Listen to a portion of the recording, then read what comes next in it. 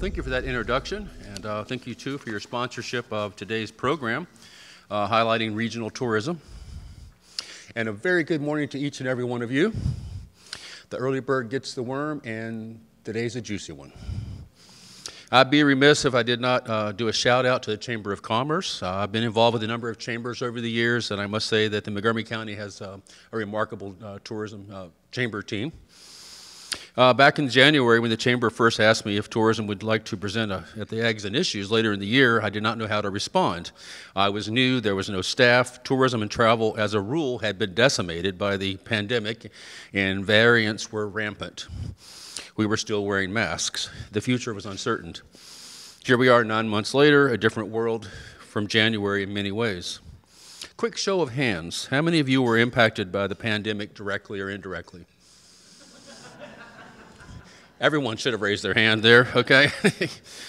But for those of you that follow me on LinkedIn, you'll know that I use the hashtag post-pandemic era quite a bit. This is because a new era is upon us. There is a new reality unfolding everywhere.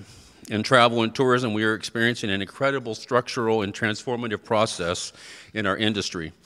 These are daunting but exciting times. Tourism is local, tourism is global, tourism is statewide, tourism is international, but most of all, tourism is regional. The Blacksburg-Christiansburg-Montgomery County Tourism Program is regional, but we are also NRV strong.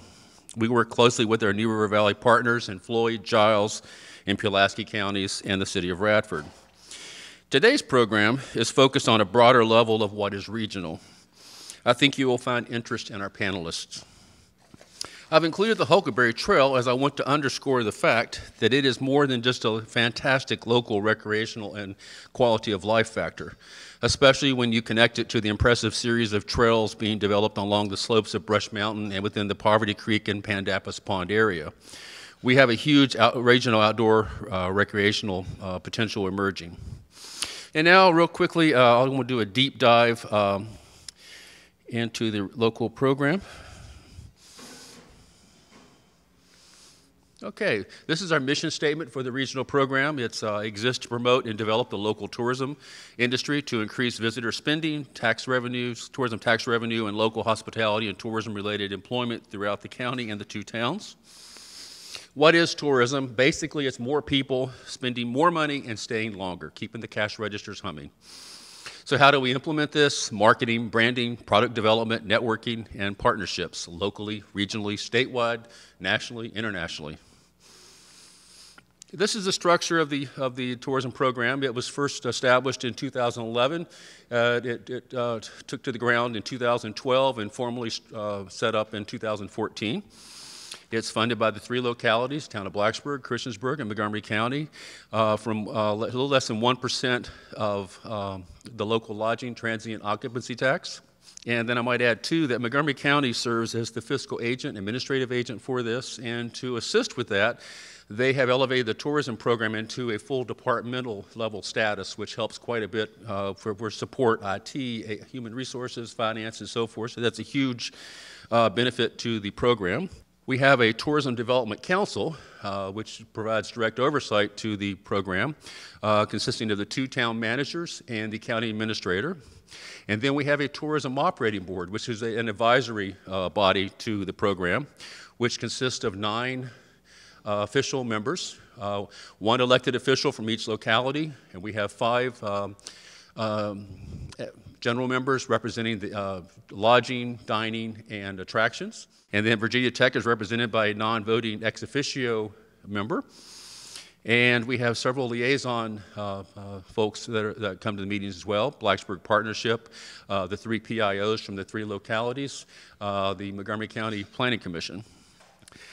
I won't go this too detail, but anyway, we were on a very good trajectory until COVID hit, and it's like going 60 miles an hour and suddenly pulling the brake. I mean, you know, the tourism industry was hit quite hard, and as you can see here, you can see on the chart, but yeah, we took a negative 34.3% hit on things. However, the new economic impact report should be due out any week now, and we will do a news release on that. And from what I've heard, we are pretty much close to 2019, if not above 2019 levels. So things are coming back. Upcoming projects, I want to talk about the AEP6. That's part of the Americans for Arts. It's an economic impact of arts and culture on our community. It's never been done here before. And there are 12 participants right now in Virginia. All 12 are in the urban crescent, DC, Richmond, and Tidewater. We're the only one in the rural areas. So this is going to be very important. A lot of times we talk about the value of arts and culture, but it's all just, you know, anecdotal stuff. This will be very, very important for us. So please support us when you are asked to do a survey at an event in the area. And the results for this will be out next year. And I'm very excited that we're going to have a DXP, that's a digital experience platform. It's going to replace most of our website. I've been working on this since I first started the position. Actually, I mentioned it during my job interview last year.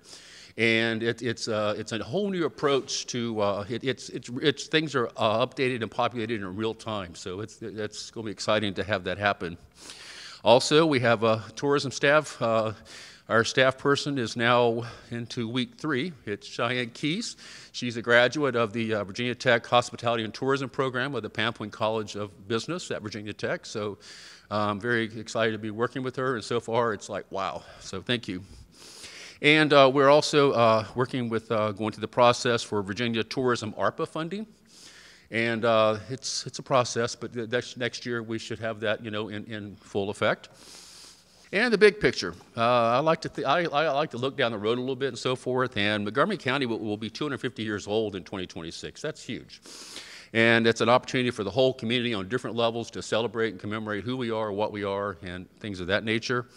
A lot of folks don't realize that we have the Trans-America Bike Trail, which goes through our community from the West Coast to the East Coast. And it will be 50 years old in 2026. And the one that I'm especially partial to is the opening of the passenger rail station. We'll be able to market and get people here we would not normally have an opportunity to do. So 2026 is going to be a great year for us. I know it's a few years out, but we start now and work ourselves in that direction.